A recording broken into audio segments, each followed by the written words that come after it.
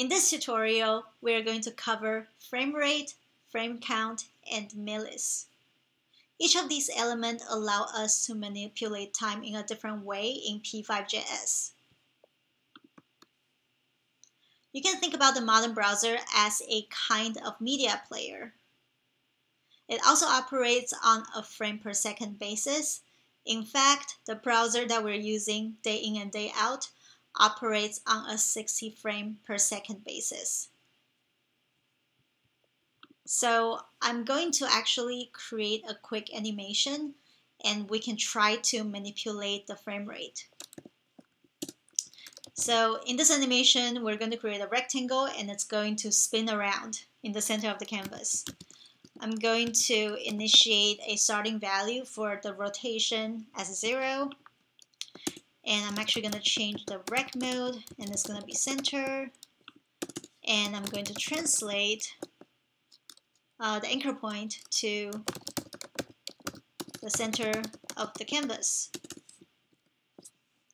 And I'm going to rotate using R.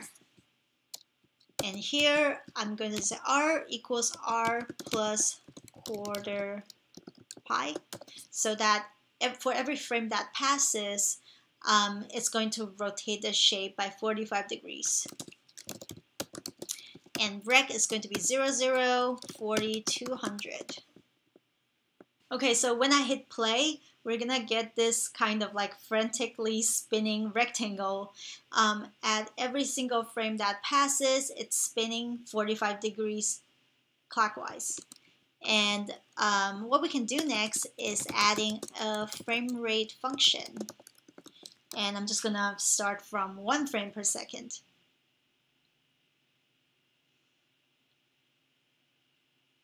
So essentially you can see that by slowing the frame rate down, it completely alters our p5.js environment. I can say 10 frames per second and it's going to move in a different way. It's always going to be choppy because essentially you're slowing the frame down, right? You're taking frames away. And so if you are trying to slow your animation down instead of decreasing the frame rate, another way to do that, I'm just gonna demonstrate it quickly, is returning the frame rate to 60. Another way to do that is you can go to your R equals R plus quarter pi or whatever number it is that you have, and I can say times 0.05 for instance. And it's going to essentially divide up that quarter pi into smaller chunks and move a little bit at a time in a smoother way. So the next thing that I want to talk about is frame count. So frame count, what it does is it calculates the number of frames that have passed since the start of the sketch. So here I'm going to actually create a local variable called fc, and it's going to take in the update of the frame count. And I'm going to also print out fc. So if I click play, we're gonna see like the number of frames that have passed inside our console. And essentially, frame count can be useful sometimes because we can also borrow this sort of like endlessly running frames to manipulate different kinds of visuals inside of the program. So for instance, I can comment my line 17 out and replace R with frame count.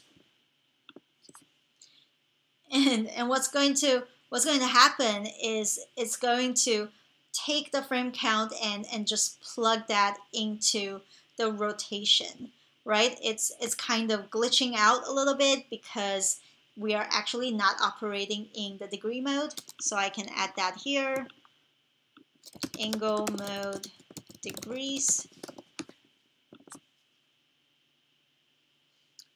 So that's going to make a lot more sense to the computer. Now it's thinking in numbers terms, and it understands what 315 degree means, and it can also understand the degrees above that. So this is one way of utilizing frameCount, utilizing that constantly running increasing number to do something. However, frameCount actually only reflects on the number of frames that has been run since the start of the program.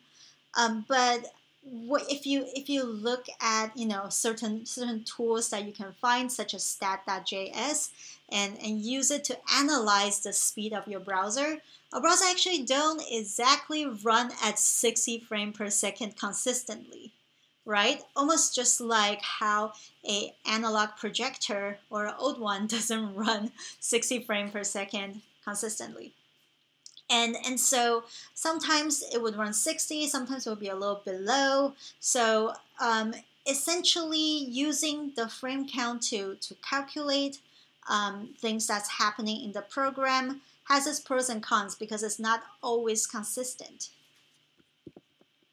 Another function that we can use is something called millis. So here I'm going to write let m equals millis, and next to fc I'm just going to add a second variable for us to compare them. And what millis is, it's representing the millisecond that has passed since the start of the sketch.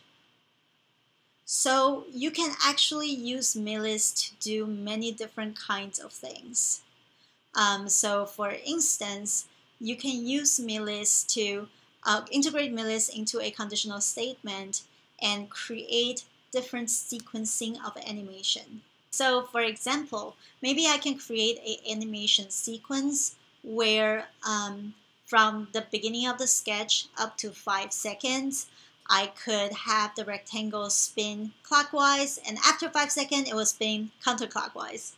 So in order to do that, I am actually going to replace my frame count with an R. And I'm going to say if m is smaller than 5,000, then R equals R plus 1. And else if m is bigger and equal to 5,000, R equals R minus 1.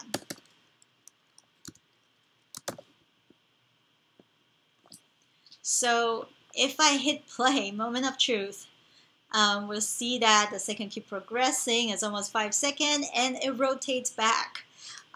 When you are programming this yourself, you might find out that loading millis into your console log is helpful to a certain degree, but it actually slows the sketches down. So if I remove my console.log here and play again, my sketch is going to be a lot smoother.